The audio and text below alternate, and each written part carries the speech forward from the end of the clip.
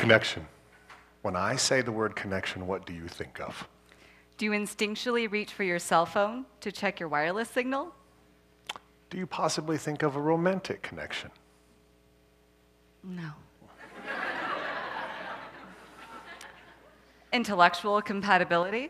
Possibly. What we're really talking about is a classroom connection. If you conducted a Google search on initiatives to get students connected, you would discover millions of hits. And this puts education in a conundrum right now. We've created this mantra, get students connected, get them connected. And we are. We're connecting them to the endless possibilities associated with technology. But we have forgotten to ask one very important question. What's next? We believe what's next is in three important parts. First, what we planned. What actually happened, and our call to arms. Our call to action.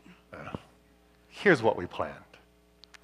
Let's jump back first to the elusive year of 2013. This was a very big year. The word selfie was added to the dictionary. The Pope tweeted for the very first time. More importantly for us was the Albuquerque Public Schools Digital Learning Conference, where educators from across the district gathered over educational technology. Now, I attended this conference because I was looking for like-minded peers. And let's be honest, I was ready to quit, and I needed inspiration. But this is the place where our two minds came together. Now let's explore what we initially intended. We wanted to use technology as more than just a classroom supplement. We wanted to use it in very powerful ways, such as collaboration. We knew the logistics would be extremely difficult given the fact that our schools are located 11 miles apart and we serve vastly different school populations. So in order to address this vast difference, we created what we like to call virtual team teaching. Now, most of you will probably be on the edge of your seat thinking, what on earth is virtual team teaching? Allow us to show you. This is Arabic. واحد اثنين ثلاثة أربعة خمسة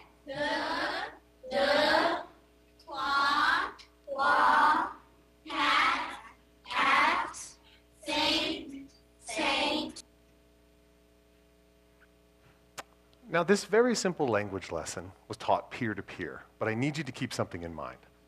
This is 2 different grade levels, 2 different classrooms, 2 different schools. 1, connection. Let's look at our blueprint. We wanted to use technology in a way that would allow our students to communicate on a regular basis.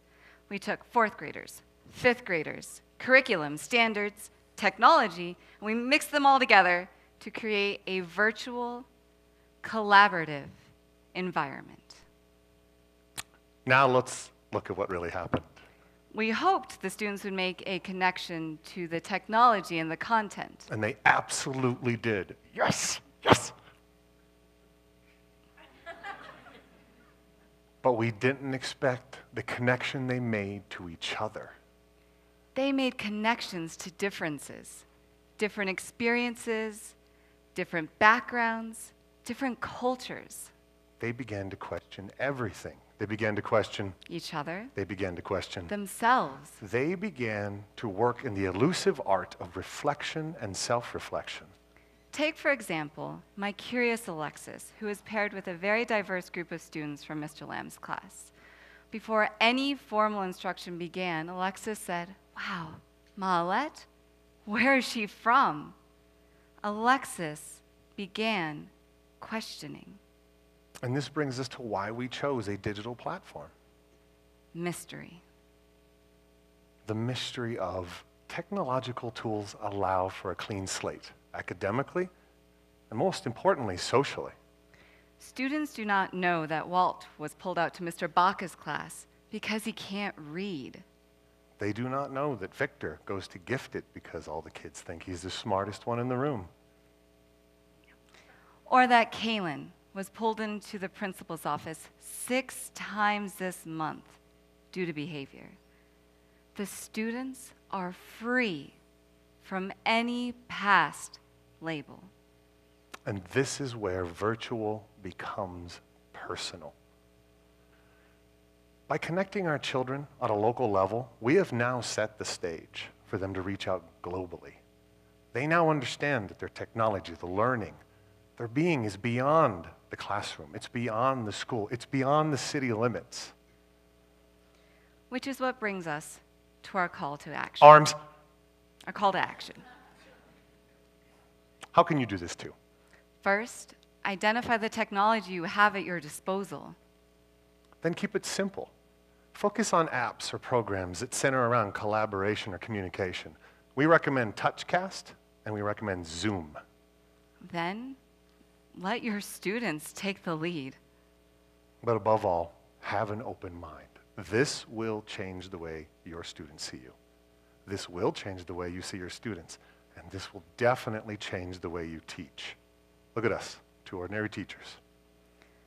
I no longer want to leave education. I want to change it. And I now have a partner to go on this crazy journey to change education. Turn to the person next to you and make your connection.